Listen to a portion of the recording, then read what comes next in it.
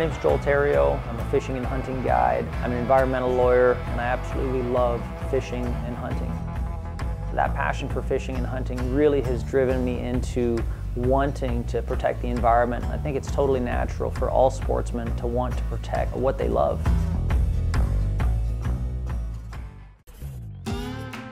The following program was brought to you by these fine sponsors.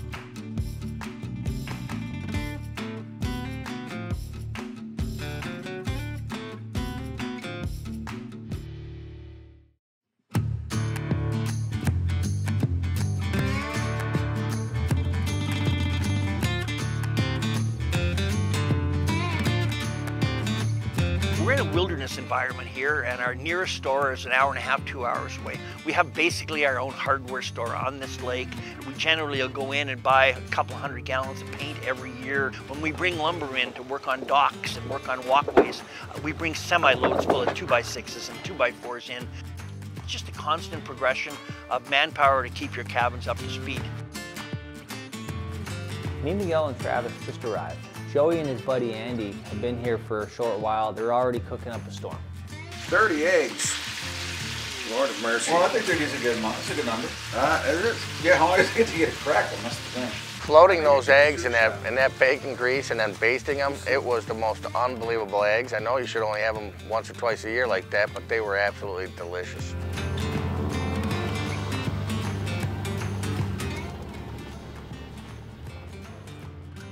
I think I hear a plane. Oh my God, yeah. What a nice day to fly in. Being up here with no cell phone service, I mean, really, it's nice to not have to communicate. Joey and Andy came through big time. They took care of breakfast, good bacon and eggs. Andy and Joey, first time I ever met them, they came up from Michigan to Northern Ontario to spend a couple days with Joel. Joel's been known them for years since they started flying with his dad. We're gonna get a little bit of work done around here, and then me, Travis, and Miguel are gonna jump back in the float plane, fly to another camp, do a little bit more work, maybe get a little bit of fishing done right off the float plane. I was kind of excited to work on these cabins since I've been to so many of them. Andy and I picked out staining a deck, getting in between all those boards, but the finished product was really nice. Hey Andy, look what I found. Oh, that's a great The roller extender, the camp roller extender right here. I used it last See night that? for something. It's custom made to fit it. And you need to bring to camp the most important thing, and that's a roll of duct tape. That's right, binds the world together right here. Well, that's a nice color there. I bet you Danielle picked that out, not Joel. They're trying to make Joel more sensitive, but I don't know if there's any help. Good thing about brown too is it's a color that lasts longer, I find, than any other color. Or you can go with a red too, right? Joey and Andy, they were working on the dock most of the day. Between the five of us, we got a lot of work done. Good job, boys. That looks awesome. Thanks, guys. How's it going down there? That's a fine color. I'm so glad Joel came up with finding a usage for all that stuff out of the outhouses. Yeah. That's a fine... Yeah, I guess now that you say that. Is that a milk chocolate or... I'm not sure. There was a shed in the bush. We found it. Oh, did you? In this hole. It's a brown semi-gloss, so. It's a brown semi-gloss. Oh, it looks great. It does have a funny tinge smell, but I think it looks great.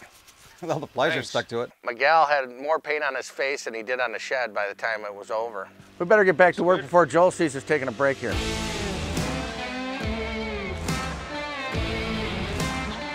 Once I think they knocked down about 5 trees and we cleared all the brush, it opened the camp right up. So the camp looks great now. There was one tree that was leaning right towards the cabins. We didn't want to risk it taking off the wrong way on us. I've done this a lot of times where, you know, you notch it and it works. And then I've done it other times, like a month ago, and you notch it, and then it's a complete failure, and then the tree hits the cabin. So it was an interesting maneuver to take that one down. Joel and Travis set up a chain block, pulled the tree away from the cabin. Here, just hold the chain, hold this right here. Okay. I'm just gonna tie off. I'm gonna tie a loop, real quick. Got it? Yep. Okay, good. Let me start tightening on this stuff. Okay. Got to the point where you could just see the tree just coming right over. Looks like it's coming. I don't know. Definitely see the branches shaking. Put a lot of tension on it, and as Joel was cutting the tree, it actually snapped. I think Joel jumped back. That first initial crack kind of all gave us a little bit of a scare. So the pressure's going that way, so I'm, you know, on this side, cutting, and like right away, big pressure split right down the center. So I just kept myself off to the side as much as I can, and the cracks, the ground's shaking. Well, we felt crazy, man. When we cut it down, it fell right perfect. So I was thinking about making it into a catapult and maybe launching a fish at the other camp. Yeah, I'll give it a few more seconds, but I think all this is going to come together just the right amount of time here. That should be good. There. Stops from here. Joel had a little lake he wanted to try out, and it was too big to take all 6 of us. Joel grabbed his 2 buddies, and they went over there to fish this lake and check it out, do a little reconnaissance scouting. Trying to multitask, trying to get in some camp work, some fishing. Running a little bit behind schedule this morning.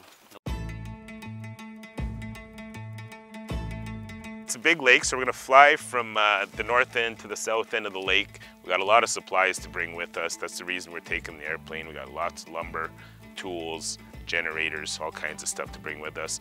Going there to install a new window in the kitchen of this cabin, overlooking the lake. Good push on all that wood, guys. This is the plan.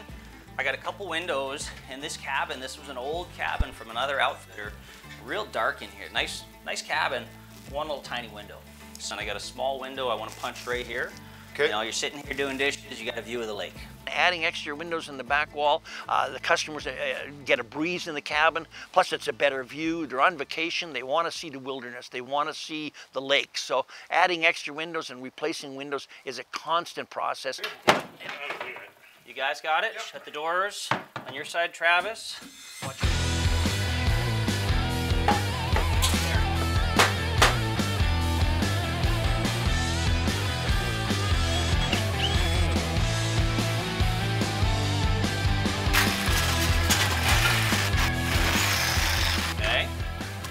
Let's go. What do you think? Not too bad. How's it look? Yeah, Looks all right. looks nice. Yeah, looks like a proper window or what? Yeah. Awesome.